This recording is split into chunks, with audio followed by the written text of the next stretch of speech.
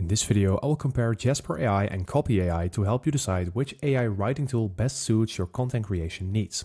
And I will divide this video into certain areas, and I will start off with a platform overview, and then I will talk about the features and tools, the pricing, the best for what, and I'm going to make a final verdict.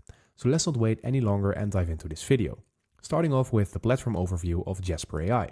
So Jasper AI is tailored for marketing teams and content creators aiming to produce high quality, long-form content at scale.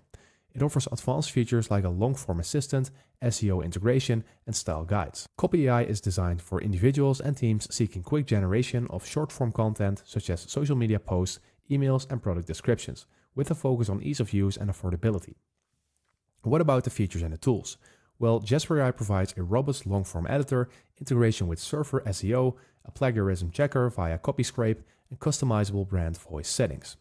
Copy AI offers over 90 templates of various short-form content types and includes an inbuilt plagiarism checker, making it user-friendly for quick content generation.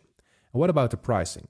Well, Jasper AI starts at $39 a month, with advanced features available in higher tier plans, and Copy AI offers a free plan with limited features and a pro plan starting at $49 per month, providing unlimited words and access to all the templates.